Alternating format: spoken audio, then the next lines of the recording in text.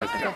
Flowe World Sports Show here. Lori Lindsey, new coaching regime. You got a point. I mean, this is a great night for you guys, probably.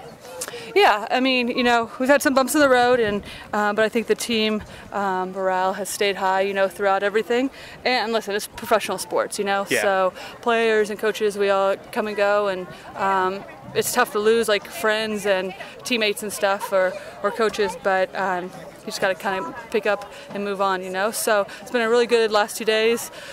A lot of information, a lot of hard work, you know, in the 2 days, but it was good, and we ended up getting a point, which we needed. A point in a while. So yeah, I talked to Mark earlier. Was saying about seemed like the play got better as the game went on. Like you guys became more offensive, more creative as the game went on. And then you said you were exhausted before you started this, so I guess you were pushing a lot and being more creative. Is that what it was? Yeah, you know, and I just think too, it's as the summer goes on, it's getting hotter. You know, big field.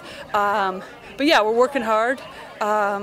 And you're just trying to work hard for your teammates, you know, and we're learning a new system, so it requires a little bit more effort and a little bit more thinking. So, but a good result for us, and you know, moving forward. I mean, that's a great turnaround. About 48 hours Mark had to take you guys and then produce a point against a team that's sitting in third place that had just beaten Portland, just tied Sky Blue. Yeah, for sure. I mean, they might be in third place, but I would rank them as like maybe the top team in the league. You know, they got a lot of quality players, play good style soccer, which we're trying to do as well. So they're a tough team, you know.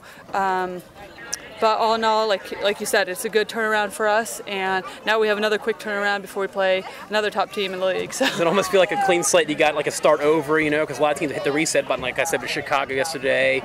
And with Seattle, almost hit a reset button where they can make a run for the playoffs. Yeah, absolutely. You know, it's not very many times you get a second chance or kind of like new life during a season, and I think we've got this chance, you know, and it's just up to us as a team and a group to like really seize the moment and kind of go after it, you know. All right. Well, thank you for your time. Yeah, thanks for you. Thanks for